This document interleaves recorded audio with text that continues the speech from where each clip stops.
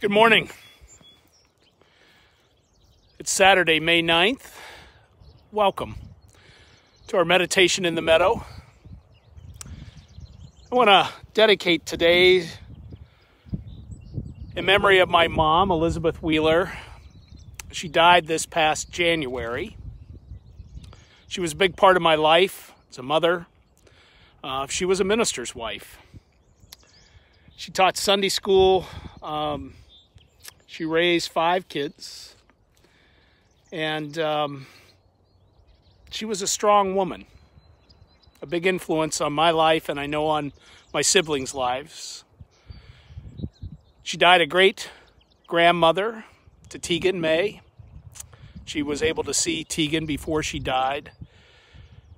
And to my sister Beth, who was her caregiver up until the end, and who herself became a grandmother. I also want to offer this in honor of all the women who have influenced us in our lives as strong women, mothers, grandmothers, aunts, teachers, Sunday school teachers, people who have shown us the love and light. So as we begin today, I'd like to ask you, who have been the women in your lives who have influenced you the most? Who are the women in your lives who have influenced you the most? Would love to have you share their names and something about who they were and how they influenced you. I offer this scripture this morning.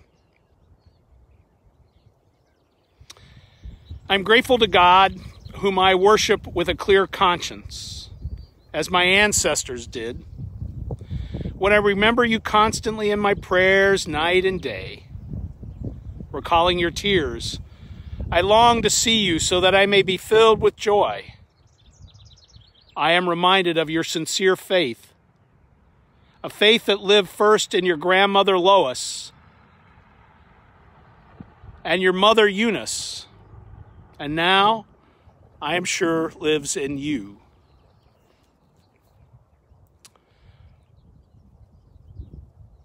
Lives in you before I think of all those women who've helped to raise me over the years as Sunday school teachers, as teachers from elementary school all the way up through high school and college and seminary, women who have helped to shape my ministry, who've helped me to become the person I am today, and I am grateful and thankful for them. Let us take a moment then to remember those women who have influenced our lives in a moment of silence. And again, if you feel up to it, I would love to hear you share their names with us and something of how they help to shape and influence your life. Let us pray in a moment of silence.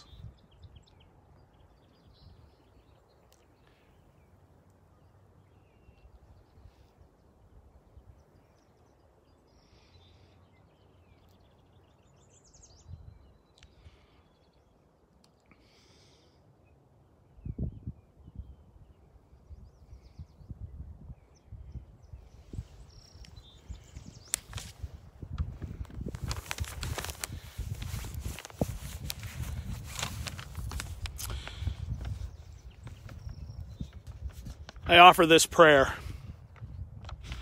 Mothering God, you created us to reflect your sacred image.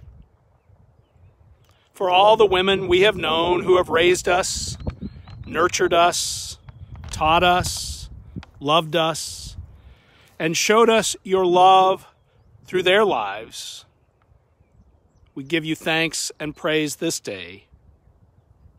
So hear our prayer. All-encompassing God, we pray for those who feel excluded when we emphasize one kind of family as normal. God, who embraces us all, we pray for those who cannot be raised by their parents for a short time or permanently. Saving God, we pray for parents who struggle to raise their children in oppressive circumstances. And loving God, we pray for parents who have placed their child in the care of another family. God, who grieves with us, we pray for parents who mourn the death of a child and cling to that child's memory in their heart.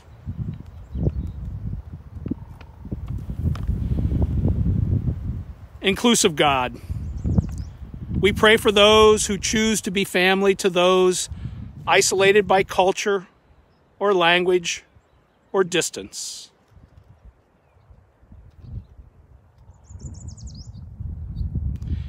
Ageless God, we pray that as a community, we accept people of varying life stages and responsibilities and relationships.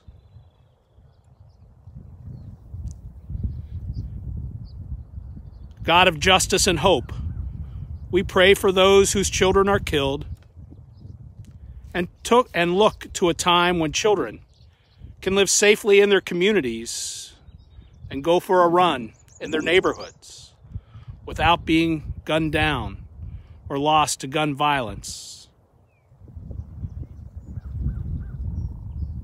Faithful God, we pray for those who teach us faith by their lives. May we remember that we also teach about you in the way we live.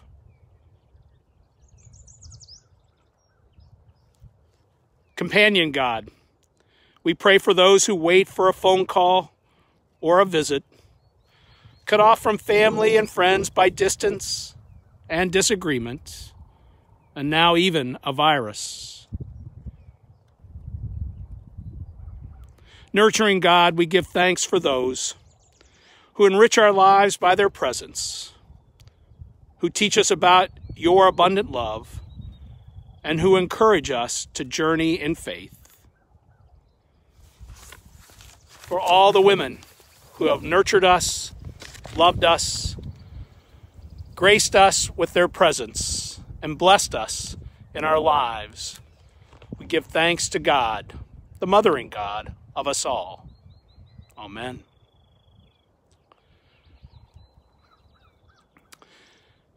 I know many of you, like me, have lost in recent months and over the past year a mom. It's my first year without either of my parents and my mom.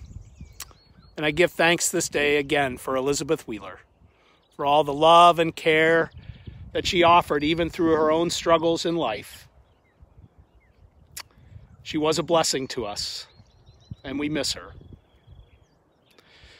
So may the mothering God be with you this day. May the mothering God watch over you and care for you. And may the love that has been shared with the one who mothers us as a heavenly or as a parent grace your life this day, offering you shelter, nurture, and peace. Amen. Have a wonderful Saturday. I'm going to take tomorrow off. I feel like it's probably a good thing for me to take a break. I'd encourage my other colleagues to also do something similar.